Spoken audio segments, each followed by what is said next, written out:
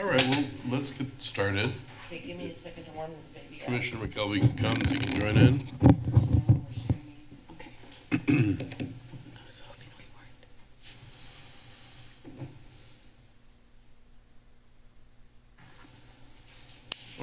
we All right, so I will now call this meeting of the City of Santa Cruz Planning Commission to order. Tess, could we have a roll call, please? Commissioner Conway. Here. Dawson. Maxwell. McKelvey. Paul Hamus. Gordon. Here. And Chair Kennedy. Here. This is an informational item, so there would not be any statements of disqualification. We do want to open the public hearing for oral communications. Does anyone want to speak on an item not on the agenda tonight? Seeing none, we'll move on to the first agenda item, approval of minutes. Can I hear a motion? We can just put that over. We don't have a We quorum. don't have a quorum. Let's continue that till our next meeting. Good point. All right, so now we'll move on to general business item 2, feedback on the Energy Reach Code. Presentation, please. Yes. Good evening, Commissioners. My name is Tiffany Wisewest, and I am the Sustainability and Climate Action Manager for the City of Santa Cruz. I also want to acknowledge John McLucas here, the Senior Plans Examiner. We've worked with a team within the city, including Advanced Planning, Clara Stanger, Matt Vanois, as well as the Building Division, John Gervasoni, and our new Green Building Specialist, who we're really excited about, Jackson Day. We've brought into this as well. We've also been working with TRC, which is our consultant and has been since the days of our natural gas prohibition over 3 years ago. So today I'm going to share with you our new Buildings Energy Reach Code. I'm going to give you a little bit of background, what the proposed Reach Code is, really break it down in some easy to understand ways. And then our next steps. As you all mentioned, while coming to Planning Commission wasn't a requirement for this to go to Council, when we brought through the natural gas prohibition in 2020, Planning Commission was a key point for us to get valuable feedback that ended up causing some revisions to the ordinance itself to clarify some things. So we really wanted to come to you all because we know that you guys are really interested and would be providing great feedback for us. So just a little bit of background in terms of policy. We adopted a resolution in 2022 that essentially adopted our climate action plan and its targets. We do have a community-wide, so not just municipal, goal of carbon neutrality by 2035 and a legal target of a 40% reduction in emissions by 2030 from 1990 levels, and building electrification factors very heavily into the achievement of those targets. Secondly, Ordinance 2020-06, which was adopted in April of 2020, put in place the natural gas prohibition in new construction, adding Chapter 6.100 to the municipal code, essentially banning natural gas in new building construction. And that ordinance had been implemented extremely successfully. In fact, we had over 12,000 units that are somewhere in the permitting process right now that are all electric come through in that time period. However, earlier this year, there was a suit that's been happening between the California Restaurant Association and the City of Berkeley that said that Berkeley's ordinance, which is very similar to our ordinance, was preempted by the Federal Energy Policy and Conservation Act in 1975 and said it was invalid. Now, they did not issue a stay or an injunction, and so Berkeley continues to implement their ordinance. Different jurisdictions across California, some kept their ordinances in place, others, like us, suspended ours. So in June, then, we temporarily suspended enforcement of our natural gas prohibition until we could either bring a substitute to council or the Berkeley ruling, the appeal of the ruling was settled. Something that I'm not going to touch on today that we've spent a lot of time in the community and leading up to our first ordinance are is the why. And, just really quickly and high level, right now, our electricity that's procured by Central Coast Community Energy, which we have a representative here, is 50% renewable. By 2030, it'll be 100% renewable. So that means very low greenhouse gas emissions, closing down peaker natural gas power plants, and improved health, safety, and indoor air quality in homes that have these little fires in them. So that's really the rationale as to why we had brought this forward in the first place. So again, we temporarily suspended enforcement of the natural gas prohibition in June.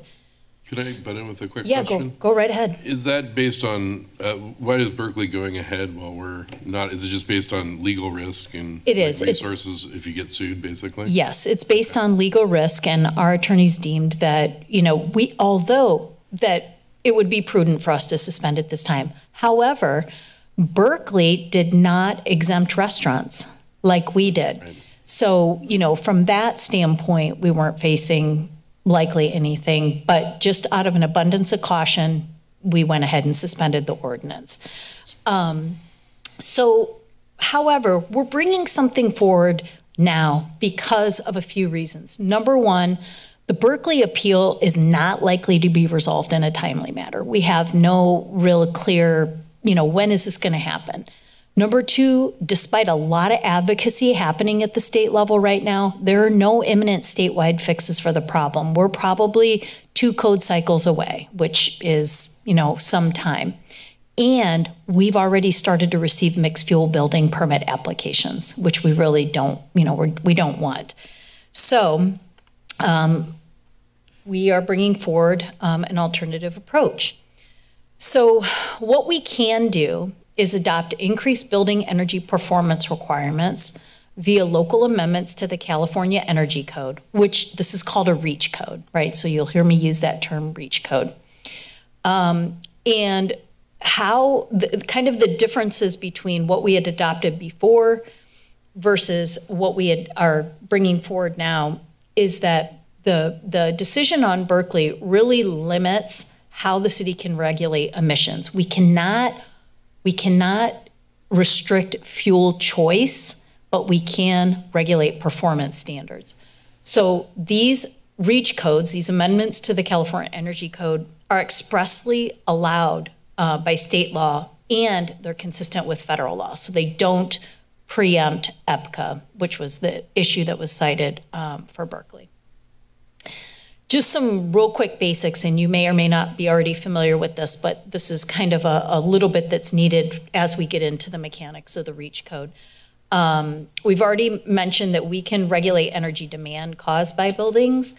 The REACH code refers to the local amendments, and source energy represents the underlying fuel source, such as coal, renewable energy, natural gas, used to power building systems and equipment. And that's source energy is what this ordinance is going to regulate. So what you see on the screen here is a summary of the energy design rating. The energy design rating is the output from the modeling software that's utilized to assess the building performance. And you can see that this is an example single-family building design under the current code, what we're showing here. You can see this first line shows the standard design, and it shows 3 components of the energy design rating, or EDR. The first is source energy, also called EDR1. The second is efficiency EDR, or EDR efficiency. And then the third is the total, EDR2, the total of the 2.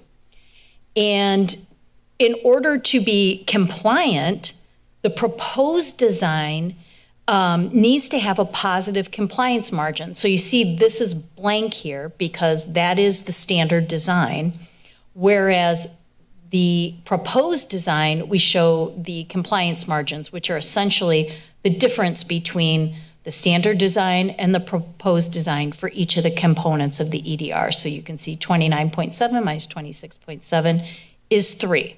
And in order for a building to be compliant with their current code, all of these must be positive. These compliance margins must be positive. So in this example, this would be compliant with the current code because all of these values are above 0.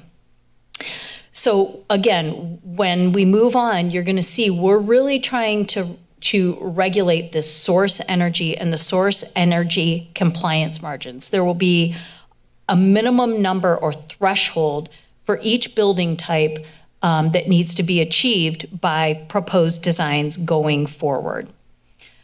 One thing I want to note is this is a single family building design and the compliance margins are in terms of points, whereas for some of the other buildings types, the compliance margin for source energy is expressed in terms of percentages.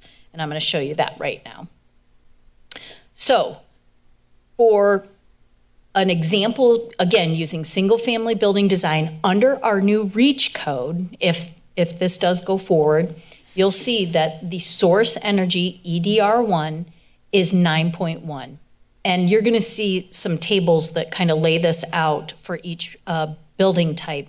But for EDR1 under our REACH code must have a score of at least 9. So this has met the compliance margin because it exceeds 9. So looking at this for all the building types, you'll see, again, we start with single family.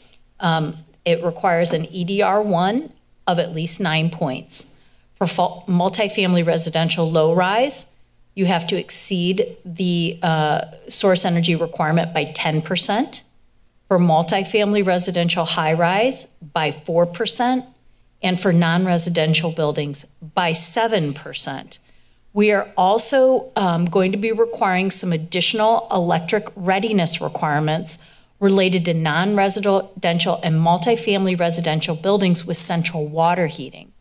And in that case, where a gas appliance is installed, we're requiring that the applicant illustrates reserved physical space and ventilation paths for all future electric equipment and install sufficient electric panel and transformer capacity, making them electric ready.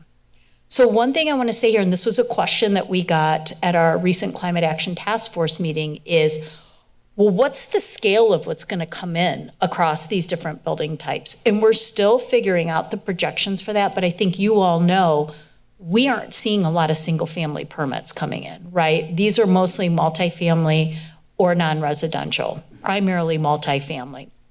We are trying to project that out and include that in our frequently asked questions. So let me tell you how applicants can actually meet these compliance standards and how it's different than what the code has now. We have these illustrations that makes this really kind of nice and easy, friendly way to kind of explain this. So under a standard design, the single family building, in order to comply with the current code, they can have a mixed fuel building. However, it's likely they're going to have to install a heat pump water heater. They're going to need energy efficiency like LED lighting, really tight building envelope. They can still have a gas furnace, and then rooftop solar panels are required in single family.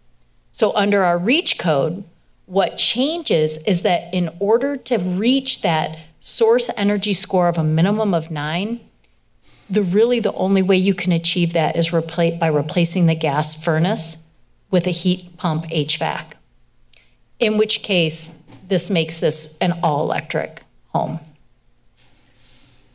There is a second way that this can be achieved, however, so we're going back to the standard design building, what I showed you before, mixed fuel with a gas furnace.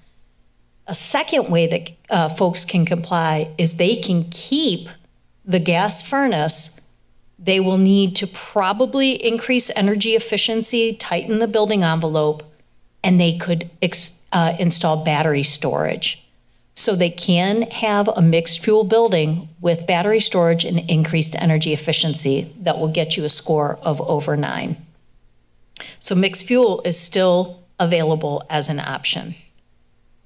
Let's look at the low-rise. Before we leave that one, can I butt in once more? Yeah, go ahead. So the baseline building has PV panels in it, which is quite an amazing thing. Yes. Can you increase the size of your PV and offset your gas furnace? Yes. I don't know that you can reach it entirely, though. Okay, but you could use that as a method. You could try it. Okay. Yeah. That's good. Yeah. And then for low-rise multifamily, the compliance margin, so under a standing building or standard building, the compliance margin is 0. You can add a heat pump HVAC to reach 10% above the standard design building. Or you can keep your gas furnace, add more efficiency, add more solar PV, and add a battery storage system, and you will exceed 10%. So again, you can keep your mixed fuel building, but in order to meet the compliance margin, you'll have to add in these other components. And this is similar for high rise, same thing. If you add a heat pump HVAC, you can increase likely 7% for the prototype that we analyzed here. And if you want to keep your gas furnace and add efficiency and additional solar, you can add 4%. And in fact, we modeled, you can actually achieve up to 7% potentially, depending on the efficiency measures that you utilize for high-rise multifamily. For non-residential buildings, this is kind of, you're getting the gist of this. You can add a heat pump HVAC, your compliance margin will exceed 4%.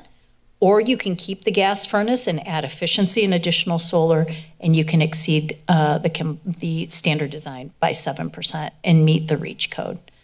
So there are options here for fuel source, but clearly it encourages all electric buildings. So an important aspect to this is that the city is required to illustrate cost effectiveness and energy savings over the life of the building, the life and the maintenance of the building, or performance of the building, rather.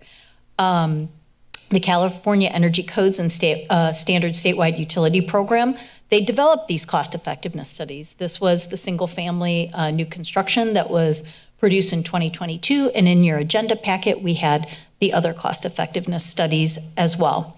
And the city has found that all of the proposed local amendments in this REACH code that affect energy use are A, more efficient than the base code, and cost-effective on a time-dependent valuation basis. And time-dependent valuation, or TDV, is a composite measure of the actual cost of energy for each electricity, natural gas, and propane to the utility, the customers, and society at large. So that's how TDV is defined. One thing, a question that we get a lot is, well, gosh, how am I going to pay for this? Right now is probably the peak of all rebates and incentives available, and there is more that's going to be rolling out. We are going to be including links to credible search sites, Switches On, Desire, and Energy Star that keep the rebates updated. We're going to be linking that on our website and also in the frequently asked questions list. But you can see that there are a number of different rebates for, some are for multifamily only, some are for single family. Central Coast Community Energy offers direct rebates for affordable housing. And there's quite a bit coming out from the Inflation Reduction Act, which is going to get passed through the state. And then also the Association of Monterey Bay Area Governments is launching what's called a local, this is actually renewable energy network, not rural energy. And our local REN, we're really excited that that's going to be stood up. A lot of other regions have RENs, and the benefit is they're funded by the IOUs, so it will be an additional source of incentives, but it'll also, getting to your workforce development question, it will also provide trainings and just all kinds of really beneficial stuff to enable electrification and energy efficiency, because we don't want to forget about energy efficiency or renewables, of course. We want to, get energy use really low before we install renewables and size these other appliances. So there's a lot coming. We are trying to evaluate how can we help stand up, or is there through Central Coast Community Energy or other venues for like a concierge service. Let's say a contractor doesn't know how to navigate this. How can we help them? And of course, that will be helpful when we bring through existing buildings, which is coming next year. We'll start, which will be an incremental process. It's going to be much tougher for existing buildings, but that's coming next. So suffice it to say, there's a lot of funding here. I'll even mention, I use this concierge service called Quick Carbon at my house, and we're evaluating right now if we should utilize that. And this is kind of a little anecdotal aside, because obviously this is existing buildings. But I have solar PV and EV charging station. I have a Coleman wall heater that's 60 years old, and I have a natural gas water heater. Quick Carbon went through, all I had to do is take pictures of all my appliances, even my stove and everything, and send it to them. I gave them access to my PG&E usage. They came back to me with a report on exactly what how the models I could swap out, exactly the incentives that were available for me, and how much it would all cost. And then they kept calling me, hey, what are you going to do next? And what's your plan? And it was great. And for me, it took a $25,000 retrofit from my house down to $8,000. And that was before many of these rebates were out. When the IRA rebates come out, it's going to take it down to $0. And that includes a panel upgrade. So that's pretty amazing. Now, again, this is existing buildings, so I don't want to conflate what we have here. But all that to say that there are resources available. Okay, public engagement. As you know, we completed extensive outreach between 2019 and 2022, both in support of the natural gas prohibition, as well as for our climate action plan project, again, which electrification features heavily in. In support of this ordinance, we did conduct a developers roundtable. Chair Kennedy participated in that.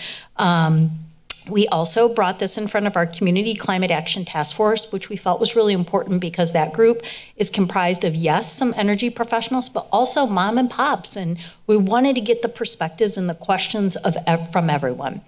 And then here tonight at Planning Commission. And we did, again, we noticed this as a public meeting because we did want to encourage participation, although we don't have anyone here, except for Central Coast Community Energy. So just to round things out, our next steps, we have our first and second hearing. Did you have a question? No, it just takes so long to do anything. Yeah, we have our first and second. We're going fast, thank you. We're trying.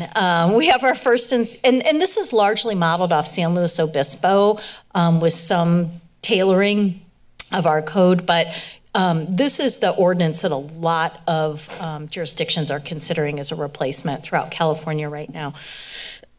So after adoption, assuming adoption happens, we'll have a few months to get approval from the California Energy Commission. The REACH code does have to be approved by them. And then we are targeting putting it into effect March 1st. A couple of things to note, however. Excuse me. If the Berkeley ruling is vacated, we will likely rescind or suspend this ordinance, the REACH code, and go back to our natural gas prohibition because that is the strongest mechanism we have for greenhouse gas emissions reductions. So just wanted to note that. We are putting together a frequently asked questions sheet, and I'm happy to share with you some of the kind of frequent questions we've gotten and the website updates. And then we have some other grants pending. On the topic of workforce development, I also want to mention we have a workforce development team. Our climate action plan had a specific green economy section to it, so there's a lot calling out workforce development related to electrification. We have a bunch of things that are going on through our workforce development team. We're working regionally on this. We have a trades day coming up in November where we're going to have energy vendors and contractors that are going to have hands-on activities for over 700 high schoolers, which will be awesome. There's a new Cabrillo College course that we collaborated on heat pump design. Central Coast Energy Services, which is a low-income weatherization and energy provider, is standing up their own training program. They have a major grant with us in Watsonville, a $2 million weatherization assistance program grant from the Department of Energy to electrify low-income households. And then there are some other initiatives happening around that. So we acknowledge there's a real need. There's a huge need for electricians in our region, also for transportation electrification. Would you mind if I follow up, since we're talking about workforce development right now? Thank you. So thank you for that. I appreciate that. Part of the question that I received was also whether there could be some sort of bonus points for training efforts. I'm not sure exactly what they meant by that, but could there be a role in nurturing like a public-private partnership with local entities to establish some further job training programs, something like what the Homeless Garden Project is in terms of food? And then also, is there justification maybe for doing something, applying something like VMT calculations? I don't understand this question very well. I didn't have a chance to follow up. But in scope 2 evaluations, that would just shine a light on local content and in terms of benefits during construction. Okay. Bonus points, not anything we've discussed. I'm not sure that we're going to go back right now to revise this ordinance to include that, but it's something I can explore most definitely. The public-private partnerships, most definitely. You know, we have 2 workforce development specialists working out of the water department right now, and we've looked at, there's a state program that it provides direct funding to the contractor for hiring. And however, it's in collaboration with the Workforce Development Board and other entities. We're trying to find the right fit for that and see that's something that the contractors themselves have to apply for, but we can help facilitate, grease the wheel, so to speak, on that and be a partner. That's something that's being explored right now also. So really open to the PPPs for sure. Great. I'm not sure I understand the question on VMTs either, quite honestly. The one related question that we've gotten related to vehicle miles traveled is, or anything transportation related, is a question related to EV charging and whether EV charging is included in this, and it is not. But in fact, our Public Works Department brought through a parking ordinance within the past couple years that requires EV charging beyond what code says. So we do have that in place. I'm not really sure how to answer the VMT question. I wonder if, John, does that resonate with you at all? Not at all. Yeah. Sure, it might have been somehow related to the water, what they're trying to do with the water department. I'm not sure. Okay. I'll poke around. Yeah, on that. I don't know how to answer that one. All right. Well, So, thank you. I appreciate that. for sure, for sure. And really, that is the end of my presentation. This is going to be our recommendation to City Council that they adopt the ordinance. And lastly, I'm happy to take any questions. I did want to share with you a couple of the questions we've gotten because I think it's useful. We got asked a couple times, does this regulate natural gas in cooking appliances like broilers and woks? Cooking appliances, dryers, and most other kind of process loads, they don't factor into the compliance margin modeling. So they're not because they're not regulated in the same way as space and water heating in the energy code. So this does not regulate cooking. I've already talked about the EV charging. Another one we've gotten twice, does this ordinance apply to ADUs? So only detached ADUs, they qualify as new construction, right? And they're subject to the REACH code. Attached ADUs that are additions or alterations would not be subject. However, detached ADUs that are under 1,700 or 1,075 square feet are exempt under this REACH code. And there's a specific citation, section 150.1B1, a newly constructed building that does not require a PV system in accordance with another section does not need a source energy compliance margin of 9. So we are going to be exempting those smaller ADUs. I've already talked about the scale of multifamily versus single family. I've talked about the rebates. We did get a question on how the hourly source energy compliance margins are determined. It's a rather technical question, but we are answering it here. We also got a question, does the ordinance and cost effectiveness analysis factor in both heating and cooling? That is yes.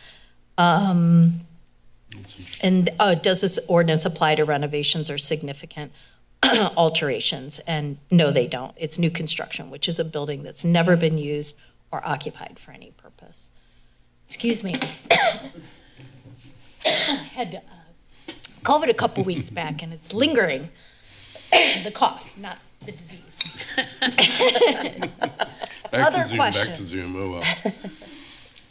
Excuse me. This is great. We do these energy calculations at my day job. I don't do the calcs, but I talk to our energy department about it. We've got like 3 or 4 big 4-story and above projects, including the downtown library, which is kind of like a very interesting building with all its different pieces.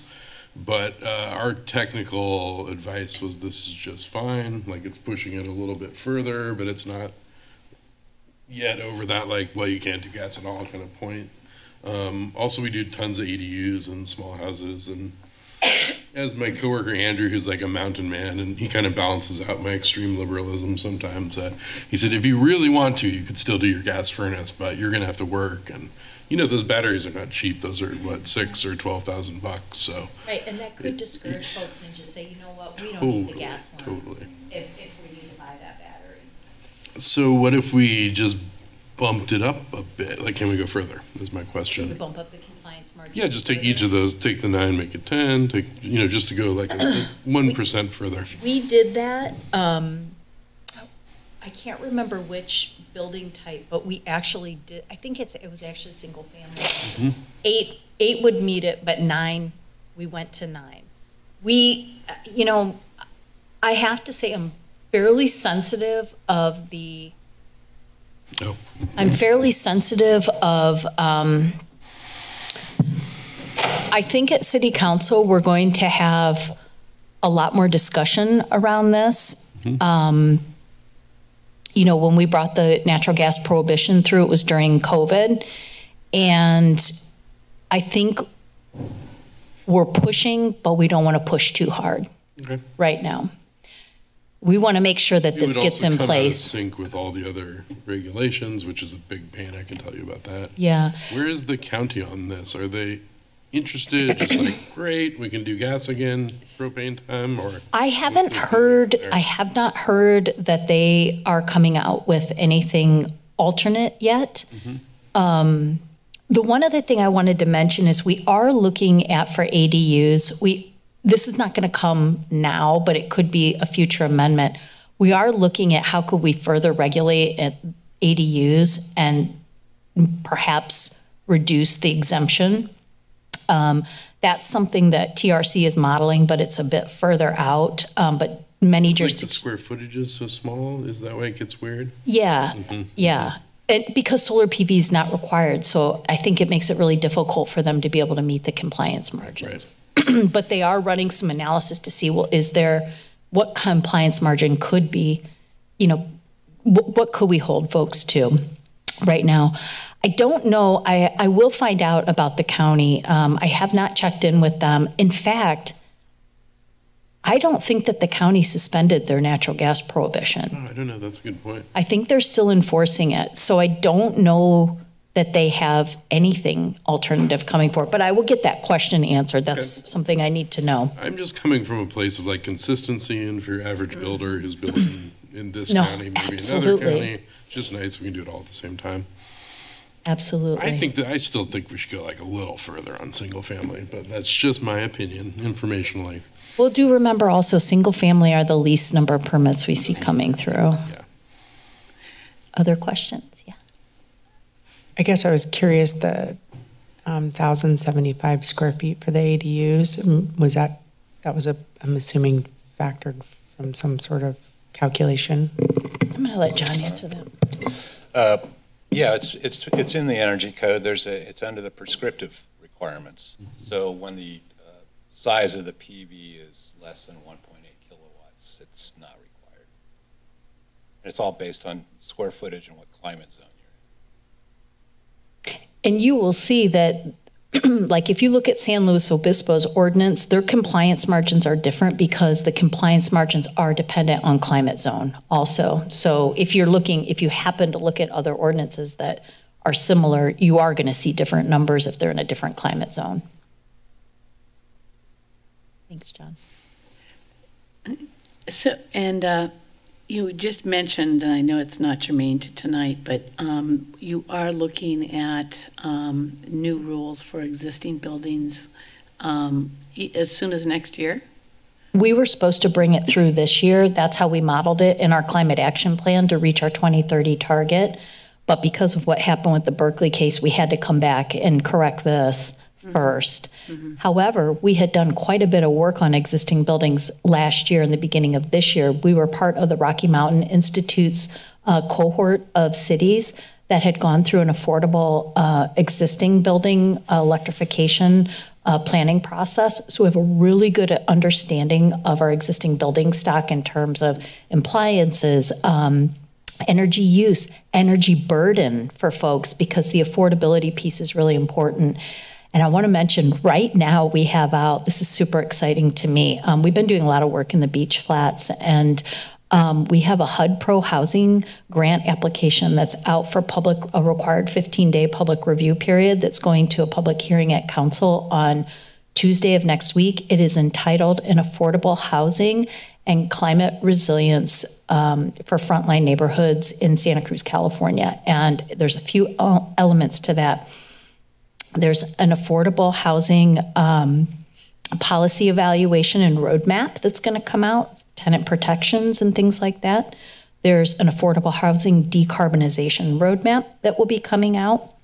There is, based on those two things, we're going to be standing up with seed funding from HUD. This is really unique about the funding, an affordable housing and climate resilience fund.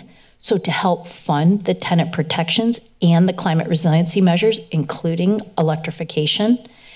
And then lastly, it includes a major riverside corridor rehabilitation. So take undergrounding utilities, putting in a ton of active transportation and trees down on Riverside as the entrance to the beach flats.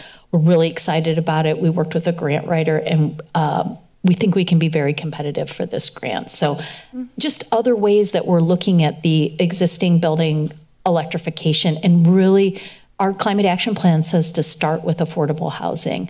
We need to figure that out first. And it's not easy because with the retrofitting, it's sometimes like folks that use not a lot of energy when electrifying, their utility costs may go up. Right. And that cannot happen. We cannot swap people's, and that can happen for even people that can afford it, right? Like, but we need to start there and make sure those folks are taken care of. And I know Central Coast Community Energy is going to be a huge partner on that.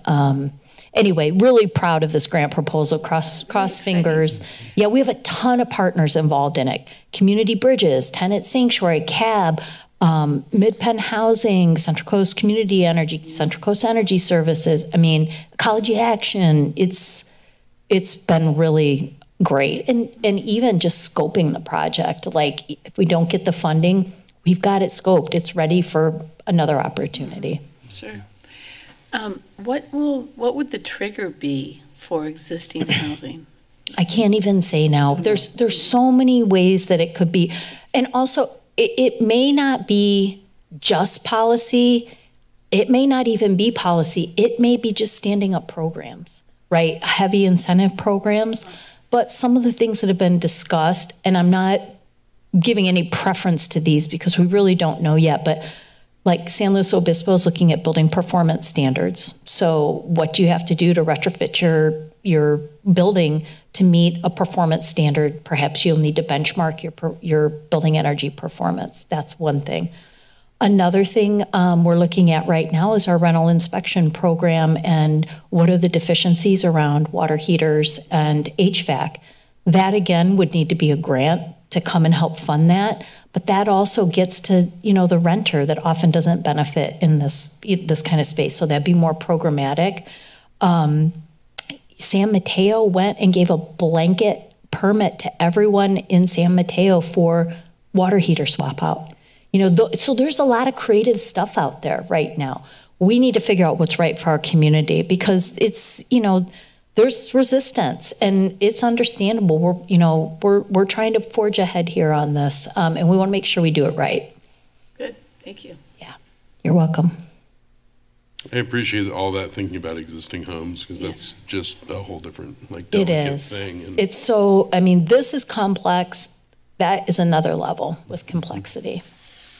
I was reading the other day about, they have induction stoves with batteries in them. So you get your like 2 Yes. kilowatt hour house battery. Yes. It's like in the bottom of your new stove. And it's like that's kind of thing that literally in 3 years you could probably just like show up on someone's doorstep. Yeah. Here you go. It plugs into a 110. Boom. Yeah. You just took a gas stove out. So Incidentally, we're launching in 2 weeks a partnership with our library and induction cooktop loaner program. We have 9 kits. Wow. And yes, because they loan out all kinds of physical things. So we have these kits.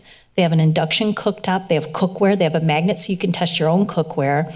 They have compatible utensils, a vegan 1-pot cookbook, and a journal for folks. And then we have a little QR scan tag with a really simple survey. And that was funded by our internal carbon fund as a partnership with the library. So we're really excited that's just going to be within the city for circulation. And that's launching probably by November 1st, I think. Interesting. Yeah.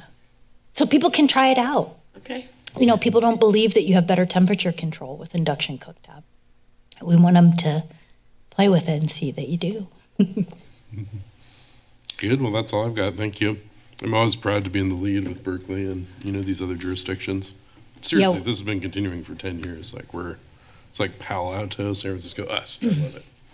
Yeah, I was just on yesterday, the Green Cities California call, which we're a member, and it's pretty much the 20 most progressive cities in California. And everyone's, we're all kind of at this point where they, some didn't suspend their natural gas prohibition, but it's us and SLO, and everyone else is right behind us on the alternative. And then SLO, Marin, Palo Alto, they're bringing existing building already, believe it or not.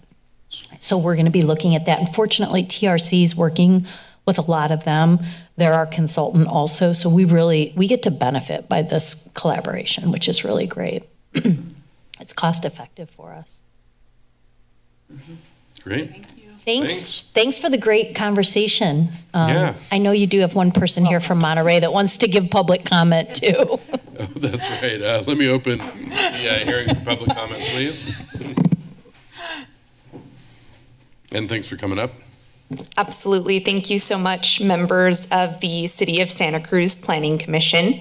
My name is Sophia Schwartzky, and I am a Customer Accounts Manager with Central Coast Community Energy, or 3CE. I am here tonight to express 3CE's support for the city's REACH code efforts. Municipal Code amendments to Title 18, Building and Construction Chapter 1804, Building Code, creating an energy REACH code for newly constructed buildings, introduces an ordinance approving local amendments to the California Energy Code. The City of Santa Cruz has emerged as a climate leader through the adoption of your Climate Action Program and the establishment of a community-wide greenhouse gas emissions reduction goals, including achieving a 40% reduction by 2030 and carbon neutrality by the year 2035, among other initiatives. The adoption of the proposed code amendment incentivizing electrification aligns with the City of Santa Cruz community-wide greenhouse gas reduction goals, is cost-effective, and is further supported by rebates and incentives offered by 3CE to encourage the electrification of accessory dwelling units and affordable housing. 3CE's governing boards have identified electrification as a strategic goal, recognizing that all electric buildings are cost-effective, highly efficient, provide cleaner indoor air quality, and provide substantially lower operational emissions than buildings that use natural gas appliances. As individuals, the most significant action we can take to reduce greenhouse gas emissions and enhance air quality is to transition from fossil fuel appliances in vehicles to their all-electric alternatives. Currently, 3CE supplies 50% clean and renewable energy to our customers, and we are on track to reach 60% by the year 2025, which is 5 years ahead of the goal set by our state. Our strategic commitment to meet 100% of our energy demand with clean and renewable resources by 2030, a full 15 years ahead of the state's goal, is in perfect alignment with your Sustainable Municipal Government Measure M2 to procure carbon-free or 100% renewable electricity for municipal operations by 2030. Together, the City of Santa Cruz and Central Coast Community Energy are poised to achieve our climate and clean energy objectives. We enthusiastically support this REACH Code effort. Thank you so much for your time tonight. Thank you. Any other questions or thoughts? I thought of one more. Like at some point, our voluntary green building program there's so much little left because it's all become the baseline code that maybe we should think about getting rid of it one day. What do you think? I'm going to leave that up to John to I'm working respond. on a little ADU, and I was looking at it just today. I'm like, there's so few things left because righteously Cal Green is just making them required. So There's quite a few things left on the, there's still a lot of meat on that bone, definitely. all right. I don't mean to be critical. We've compared it to Tier 1 requirements in the Cal Green, and it falls, the Cal Green just falls way short of what we require. Cool. So, yeah. All right. There are some other interesting things that are in our climate action plan, like low carbon construction ordinances, which, again, Marin just brought through, Santa Monica is bringing through. So there's some other things that I think complement our green building program and, that aren't energy related necessarily. Embodied energy is entering the code next cycle for certain very large commercial buildings. So that's kind of cool. Yeah. All right, well, take it to council and go quickly, please. Thank you. We're going in a couple weeks, so we appreciate your support. Yeah. Thank you. Anytime. Let us know if you need letters or, anything. We're happy to do it. It all helps. Cool. Yeah, thank you.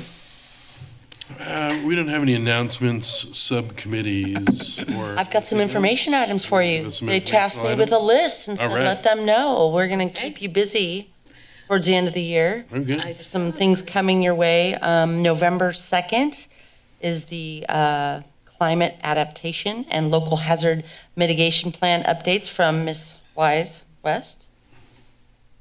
And the Wharf Master Plan Ready to go? will be presented to you. Also on the same That's correct. agenda? I'm assuming by Mr. McCormick from Economic Development. That was heard at the Historic Preservation Commission yesterday.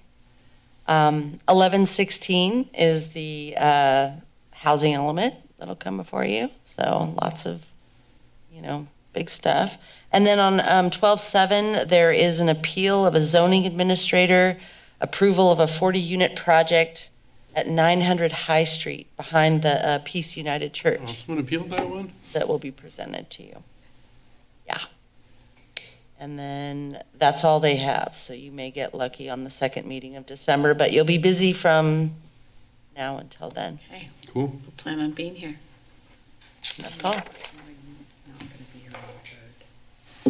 Yeah, and just generally heading toward the holiday season, let Tess and or me and everybody know. Yeah. You'll be out of town. All right, with that, I will adjourn this meeting. Thanks, everybody. Okay, thank you. Thanks, everyone. I needed a nice informational item. Drive safe.